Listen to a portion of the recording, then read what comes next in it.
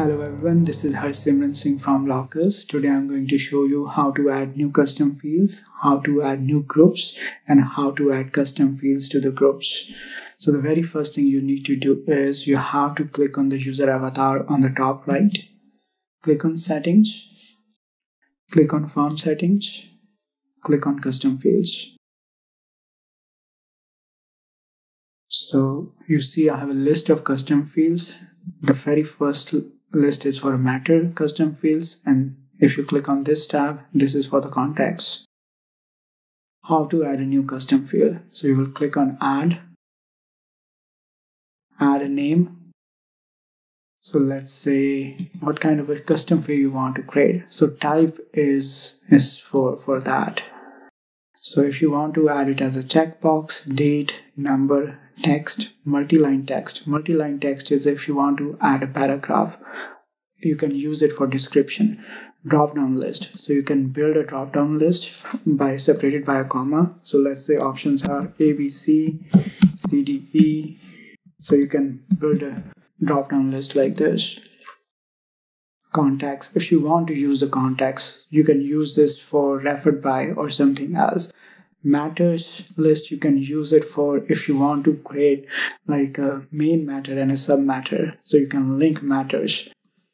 Email address and organization users. Organization users is really useful if you want to have, let's say you want proliferating timekeeper or alternating timekeeper 2 or alternating timekeeper 3. So you can have that as well. So default is, if you mark it as a default, it will always show this field. Whenever you create a new matter, it will show on the matter form. Required, your users, your staff, they always have to enter this information. Without entering date of marriage, they will not be able to save the matter form.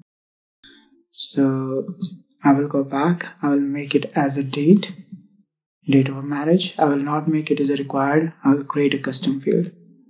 You can also create the groups. So groups is like if you want to group similar custom fields for the same practice area into a one group. Using modify order, you can also set the order of the custom fields. So click on modify order and drag and drop. For example, date of marriage you want on the top. You can just drag and drop to the top. So you can set the order of custom fields like this. Import from CSV will allow you to import your custom fields using a comma separated file. If you have a big list, you can import it using CSV file. I will show you custom groups, how the custom groups work. So you can create a new custom group for each practice area. Also, you can link it with the practice area as well. So see, I have this custom group. I can create a new custom group. Let's say I want to create a custom group for estate planning. Here I can add the fields which are for estate planning. So I will say property type. I don't have many, but project type. Associated practice area. This is very important. So what Lawcus allows you is if you associate a practice area with a custom field group, the moment you select a practice area, Lawcus will automatically apply these custom fields which are in this group. So let me show you. So let's say I link this with estate planning. Let's do with the estates. So I'm going to create a new group now. You see I created this group and I will show you on the divorce. So I will say new matter.